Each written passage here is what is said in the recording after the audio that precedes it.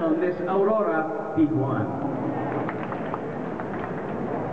Hi, good evening, ma'am. My question is, what are you looking for in a presidential candidate? Before you answer that, no slogan, no name, just what are you looking for in a presidential candidate? I'm looking for someone who is dedicated, goal-oriented, and has a good heart. Because a leader who has a good heart can make good followers.